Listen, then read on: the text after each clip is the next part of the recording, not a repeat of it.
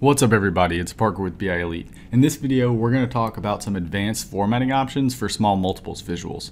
Specifically, we're going to talk about how you can sort your small multiple items, and we're also going to talk about how to paginate your small multiples visual so that you're only ever showing a finite number of small multiples in one view. This video is going to start where my previous video on how to dynamically show different categories within a small multiples visual ended. If you want to go check out that video, it's a really cool trick. The link will be down in the description. So basically we were able to select a specific column in order to show within our small multiples visual. Right now we're showing the total sales by retailer country. If I were to select retailer type, we're now showing the total sales by retailer type. So that's as far as we got in the previous video. In this video, I'm going to show you how to apply some sort of ranking or sorting to this small multiples visual. And then we're going to cover pagination so that we only ever show 6 small multiples and we don't have a scroll bar on the right side. So to get us started, I'm going to go to our file that we left off on. If you want to download this file to use as your starting point as well, the link to download that will be in the description of the video I've been referencing.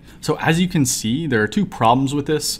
One, our categories are sorted alphabetically, and by default, the small multiples visual is only going to allow you to sort based on the category name, either ascending or descending. So right now we're sorting by category descending. If we sort by category ascending, it'll sort it just as you might expect. Australia is our first country. And actually all the way down at the bottom, we're going to see United States, which is actually the country with our most sales. So we don't want that to be at the very bottom. Similarly, if we sort based on order method type, we see our 7 order method types with web being our last one, but that's the one that gives us the most total sales. So we don't want that at the bottom. So I'm going to show you quickly how you can sort this based on a calculation or logic so that you can sort based on our total sales. Instead of alphabetically, we'll show the ones with the most total sales at the top and the ones with the smallest total sales at the bottom. So that's going to cover our sorting piece. And then I'm going to show you how to paginate so that in this view, when we have 7, we are actually only going to show 6, and then we can go to the second page to show that leftover item. So to get us started, we're going to look at our data, and let's look at our slicer table. This was built in our previous video. We have our 3 different selection types. So we have retailer type, retailer country, and order method type. And we have our categories that are going to make up the small multiple selections. So at this point, we just need to create a couple columns in order to rank these categories based on their total sales. So I'm going to break this down into 2 different columns to make it nice and easy to understand. I'm going to go ahead and right click, create a new calculated column, and I'm going to go ahead and paste in some code I've already written. I'm going to call this total sales and set that equal to 2 variables. The first variable is called current selection, and it's simply giving us the selection for the row that we're currently looking at. Same thing for the category, we're just grabbing the category. And then we're just returning a simple switch statement. We're checking to see if our current selection is either retailer type, order method type, or retailer country. And then simply we're calculating our total sales where our retailer type equals our category, or our order method type equals our current category, or finally, if our retailer country equals our current category. So if I click enter there, that's simply giving me the total sales for each individual category selection combo. And the reason I had to do it this way is because there are no relationships between our 2 tables. Our sales table being the table that has all of our important data, and our slicer table being that kind of dynamic table that lets us do the dynamic filtering. So there's no relationship between those 2 tables, so it's all handled within the measure logic. So that's why we kind of have to get a little bit creative with the code in order to get the total sales for this specific category. But once we have that correct calculation, we can easily create a ranking column based on our selection category combo. I'll go ahead and create this new column, and we can type this one together. I'm going to call this ranking. I'm going to set this equal to a variable. I'm going to call this current selection. I'm going to set that equal to our selection column again. And finally, we're going to return a quick rankx function. The table that we're going to pass in is going to be a filtered table. So we're going to use the filter keyword there. We're going to filter our slicer table that we're currently on. And I want to filter it where the selection column equals our current selection. So this is giving me only the rows where our selection equals the current selection of our row. And then next, our ranking expression is going to be based on our total sales column. So on my slicer table, I have a column called total sales, the column we just created. And then finally, give it a couple commas to get over to the order. I want to order descending, so our largest total sales have the smallest ranking. For example, our largest total sales will have the ranking of 1, and let's close off our rank X, and that's everything we need for our ranking.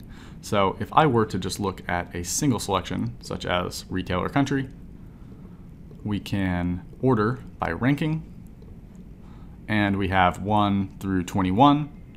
And if we look at a different category, like order method type, or different selection rather, we have our ranking starting over at 1 through 7. So that's perfect. You might be wondering to yourself if we can simply sort our categories based on this ranking column. If we try that, we're going to get an error that's going to detect a circular dependency, so that is no good. In order to actually finish out the sorting, we have to go to our visualization, and within our visualization, we can actually throw our ranking directly into the small multiples. So you can see it's kind of appending that ranking at the very beginning. It's showing our number and then the actual category name. And then all we have to do is one more sort based on our ranking category. Let's sort ascending. And you can see that our category that has the most total sales is floating to the top. So web, as in our previous example, is number 1. Sales visit is number 2. Those bars are a little bit misleading because they're pretty small compared to web. But if we look at country, we'll see the United States is number 1, Japan is number 2, China is number 3, and all the way down to the bottom where Denmark is the smallest country based on total sales. So that's already a really great step towards a better small multiples visual. I just want to add one more step where we're going to add pagination to this so that we're only ever going to show 6 small multiples within the same view. I'm choosing 6 arbitrarily. If you want to show maybe a 3x3 grid, that is totally fine. It'll just change your logic just a little bit. Based on this 2 columns by 3 rows grid, we're just going to stick to 6. So in order to set this up, we need one more calculated column. I'm going to right click, create a new column. I'm going to call this new column page. And I'm going to set this equal to the ceiling function. So ceiling is going to take a number and round it up to the nearest integer. So I'm going to take my ranking divided by 6. And ceiling needs a significance parameter, so I'm just going to give it a 1. So we're going to round up to the nearest integer and close off that ceiling. So that 6 is important because that is the number of items we want to show on a single page. So if we are looking at just retail or country, and we're sorting by ranking, we can see that rankings 1 through 6 are going to be on page 1, 7 through 12 are going to be on page 2, and so on.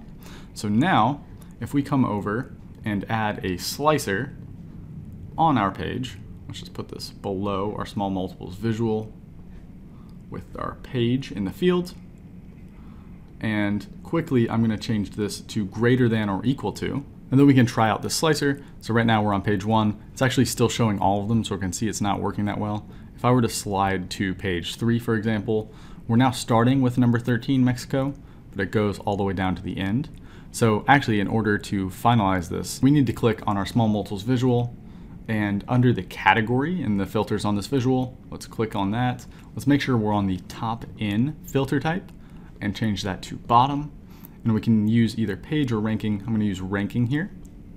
Let's show the bottom 6 items based on ranking. So if we think about this, based on the page we're on, we're just going to show the lowest 6 rankings. So if I apply that filter, now you can see our scroll bar goes away. I'm only showing 6 items, so 13 through 18. If I go over to my page number 1, we see numbers 1 through 6. On page 2, we see numbers 7 through 12. So that's working perfectly. Last thing I want to do is I want to format our slicer interactions. I don't want our slicer down here to affect our slicer on the left side. So let's make sure that our slicer does not affect that. I want this slicer to affect this one because our retailer country has 4 pages, but retailer type only should have 2 pages. Perfect. And let's make sure everything's good. I think everything's looking pretty good there. And that's the entire trick. These couple extra formatting options make your small multiples visual work a little bit better in my opinion. I like the ability to sort. I like the ability to only show a specific number of small multiples in one viewing so that the user doesn't have to scroll down and find whichever category he's looking for. I think this works a little bit nicer. You do have some options for the slicer here. I am simply using the default slicer with the greater than or equal to. It doesn't look amazing because we have this kind of grayed out option that can't change. So your page is just based on this first selection. You might be able to get a little bit crafty with this and use a what if parameter, which is only going to give you one option. So it might look a little bit nicer. You can also use the play axis slicer, which I tend to like a little bit more. So you can look at play axis within the custom visuals, add that to your report, and change this to a play axis slicer. So this is going to allow you just to click through and go from page 1 to page 2. And as I do that, I realize we need to edit this interaction one more time. We need to make sure that the play axis filters our small multiples visual. So now we can click between those pages. So retailer country has 4 pages.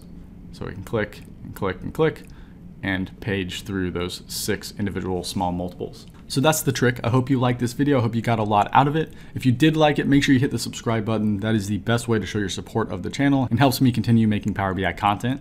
If you like the way I explain Power BI concepts, make sure you check out my training over at training.bielite.com. We have some awesome training courses on Power BI, DAX, Alteryx, and SQL. The link is down in the description, and I'll see you in the next video.